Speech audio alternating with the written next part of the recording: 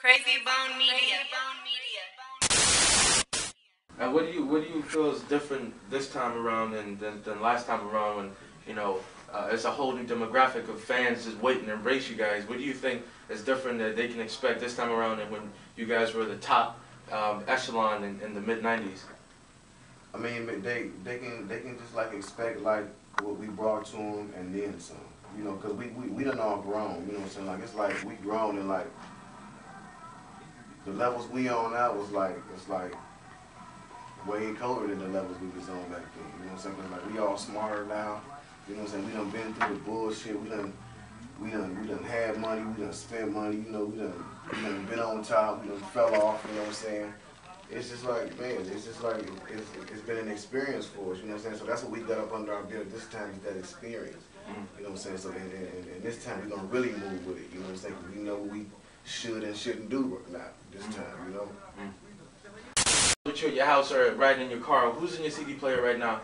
Which artists right now influence you the most, or do you find interesting, or, right now, currently, who do you listen to? Well, man, really, I tell you the truth, if you was riding in my car right me, I mean, if you was riding in my car with me, you'd be tripping on this shit all day. So like, what the fuck? First of all, you know what I'm saying? I got Nat King Cole. I love Nat King Cole, you know what I'm saying?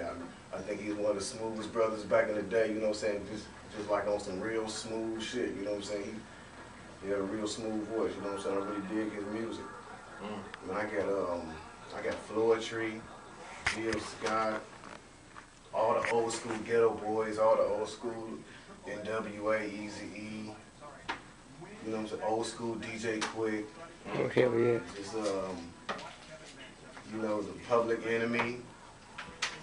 Man, everything, you know what I'm saying? I got everything. Man, I got everything, you know what I'm saying? I love old school, you know what I'm saying? That's what I listen to mostly. My kids be like, man, why you playing all that old school music, man? Listen, man, just how I used to tell my father, you know what I'm saying? Like, man, you playing all that old music. They telling me the same thing, but. How many kids do you have now? I got 5 kids. How many boys and girls? I got 2 boys and 3 girls. It's changed a lot because, like, back then, one way it's changed is back then, you didn't really have, you had to like really have to come like with like a banging cut to like really make it. You know what I'm saying? I mean the shit I be hearing on the radio, I be like, God damn, my little son could have wrote this shit. I'm like, what the these motherfuckers? But that shit be making it. You know what I'm saying? But I guess that's just the era of music we in now. You know what I'm saying? Because we done been through like so many different eras of music. You know what I'm saying? It's only gonna keep changing. You know what I'm saying? First it was, the East Coast was doing their thing from the jump, and then like the West Coast came, they took the shit over, and now the shit is in the South right now. I mean, you know what I'm saying? I really like feel like the Midwest we came third, but people ain't really feeling the Midwest right now how they about to feel it, because we finna make sure of that. You know what I'm saying? We putting everybody together. We about to do an album with Twister. You know what I'm saying? Like just to bring the whole Midwest together. You know what I'm saying? Like to let motherfuckers know, man, this where a lot of that shit come from. Right here in the Midwest, for real. A lot of this shit that's going on right out in the game, that's where this shit come from. Really.